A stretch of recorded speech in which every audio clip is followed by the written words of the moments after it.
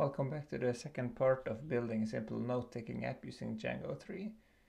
So far we built a simple site where we have listed all the documents here and we have the editor here on the right.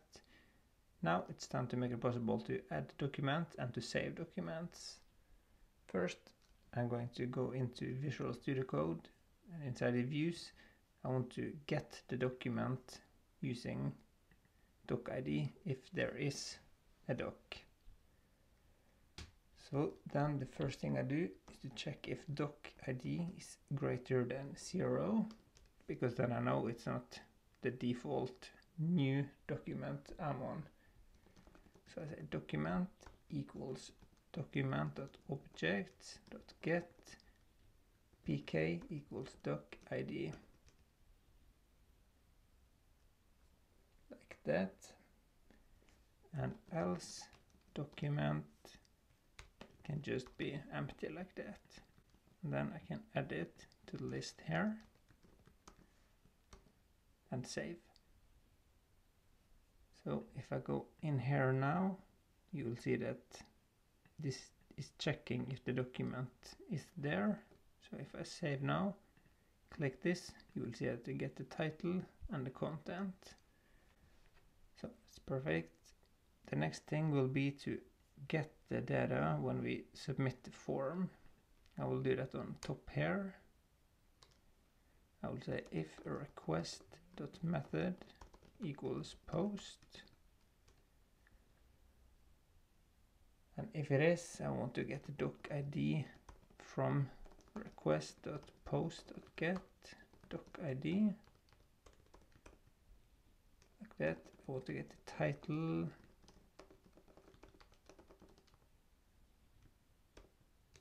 and I want to get the content, request.post.get content. This can be empty. And here I also want to check if the document ID is greater than 0, because if it is, I just want to change the document. Change document, else new document, like that. So here I want to get the document based on that ID, and I say document.title equals title, document.content equals content, document.save. And when it's saved, I want to return the user, return, redirect,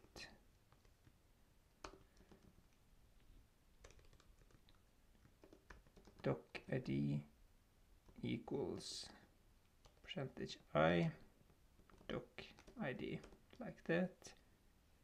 Below here I want to create a document instead. Document.objects.create title equals title, content equals content, and here I just want to redirect the user to the same page, but I want to use the ID from there. Oops, there, document.id. So now I can try to change. Okay, did something wrong. Yes, I probably should convert this to integer.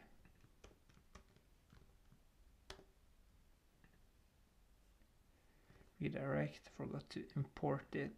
This is a shortcut, so I can just do that. As you can see now, it was changed to this name instead. So if I click here, this should be empty, new document. So now we get new documents also here. Perfect. Although also make it possible to delete documents. So I need to create one more view. Below here I said def delete document request, and I want the doc ID here. I can just copy this so I get the document based on the ID. document.delete, and then I redirect the user to an empty front page. Copy that to say 0. Then we can import this view to the URLs, path, delete document, and here I want the integer, and that should be doc ID. Pass in the view, name, delete document. The button for this I want to place next to this one, so I say is grouped, and add a new button here, close, control. Button, I want this to be a link so I don't have to think about the form. URL, delete document, and then I say document.id, close, button is danger, so it's red, delete. But I don't want to show this if if I don't have a document. So over the control I can copy the if document statement, and if I now refresh, I have a delete button. If I click it, the document was deleted. Perfect. One more thing I want to do is to add a created at and modified timestamp to the documents. So if I go back to models.py and add 2 more fields here, one created at equals models.date time field. I want this to be added automatically, so I can say I say auto now add equals true, modified at models.date time field auto now equals true. So this will be automatically added when we add a document, and this will be automatically filled every time we save a field. Now save a document. So I can go back to here and stop the server, run make migrations again. I need to provide a default value. This will just be time zone now, and then migrate.